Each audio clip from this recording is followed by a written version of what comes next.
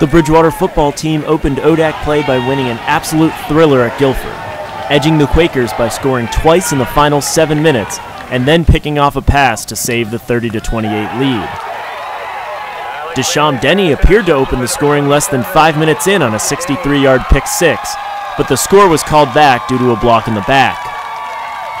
The Eagles would eventually score first as quarterback Jay Scroggins carried in both the touchdown and the conversion for an 8-0 lead. The Quakers would score twice to take a 14-8 lead, but the Eagles responded. Dakota Schrader caught a deep ball down the left side, and then caught a trick pass from fellow wide receiver Trey Stevens for a second straight gain.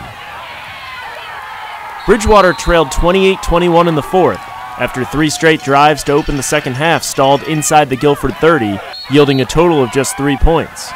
BC finally broke through on a 24-yard TD pass to Schrader, but the extra point was blocked. The Eagles got the ball back quickly on an interception by Braden Thompson, and Logan Wise, in his first career game handling field goals, drilled a 41-yarder to make it 30-28 Eagles.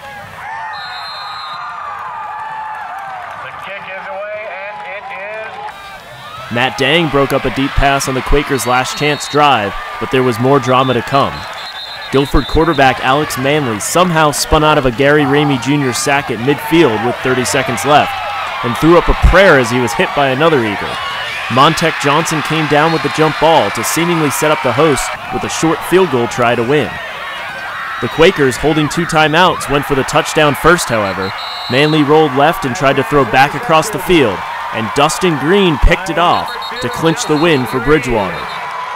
Well, I think that was, I mentioned to the kids right after the game, I talked about the post-game show here. That was a team win. I think at one point or another throughout this game, there were both units, all 3 units, the kicking game, the offense and the defense, that did things at the necessary time they needed to do to win.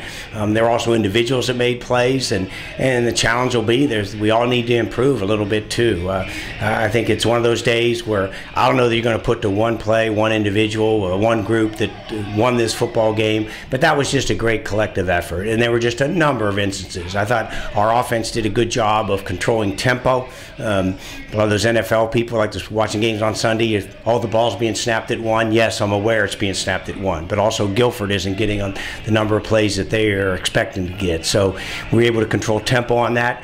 Hey, I'd like a little more efficiency once we get on their side of the 40. There's no question about that. And then I do think for the defense, for the most part, they held an offense down. They had the 3 explosion plays, but you're going to expect that when you play a Guilford team. But we did enough to win, and then certainly a great play by Dustin Green right there at the end. For him just to come make that interception, particularly for them to beat us on the other first 4th and 5 on the broken play. We had one chance to end it, but nobody hung their hat. We just kind of came back and played football. This is a good day to be a Bridgewater Eagle. If we enjoy this in the right way, I was picked to go 1-9. I've improved 100% from what the pundits picked me. There's no question I'm on house money right now. Hey, let's challenge ourselves and see how far we can run with this.